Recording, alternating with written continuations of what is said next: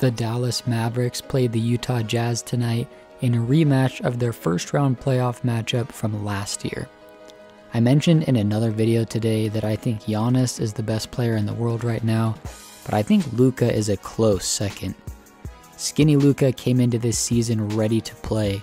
Tonight against the Jazz, Doncic had 33 points, 11 assists, 5 rebounds, and 2 steals on 12 of 20 shooting.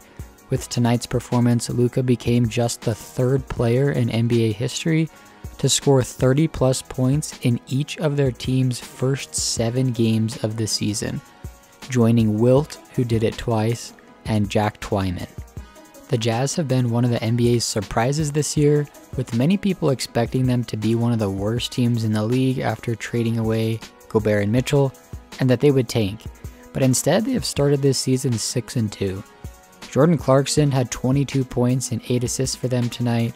Colin Sexton also had 19 points off the bench, while Christian Wood had 21 points and 10 rebounds for the Mavericks, and Spencer Dinwiddie had 20 points as the Dallas Mavericks won this game 103-100. Something interesting is that Dwight Powell on the Mavericks had the highest plus-minus of any player in this game by far, at plus 25. He really made an impact on this game. In fact, Luka Doncic actually had a plus-minus of -3, but the Mavericks still won this game. The Jazz dropped to 6-3 with this loss, while the Mavericks improved to 4-3 on the season.